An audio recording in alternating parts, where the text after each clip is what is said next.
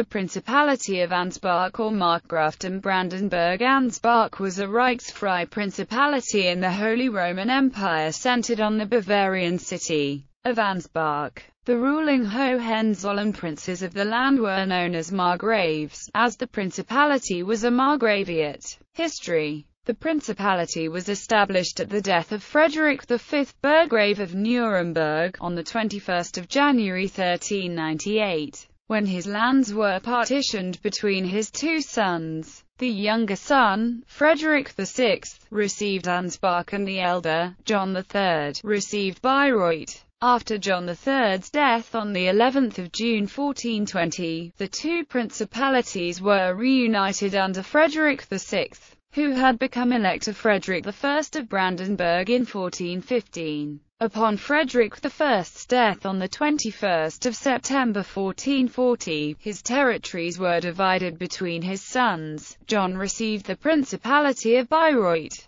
Frederick received Brandenburg, and Albert received Ansbach. Thereafter Ansbach was held by cadet branches of the House of Hohenzollern, and its rulers were commonly called Margraves of Brandenburg-Ansbach. On the 2nd of December 1791, the reigning Prince and Margrave of Ansbach, Charles Alexander, who had also succeeded to Bayreuth, sold the sovereignty of his principalities to King Frederick William II of Prussia. The Margrave was middle-aged and childless, and Frederick William was his kinsman as the head of the House of Hohenzollern. The Margrave moved to England with his English second wife. Ansbach was formally annexed on the 28th of January 1792. Princes and Margraves of Ansbach, 1398. Frederick VI, Burgrave of Nuremberg, 1440. Albert Achilles, 1486. Frederick I,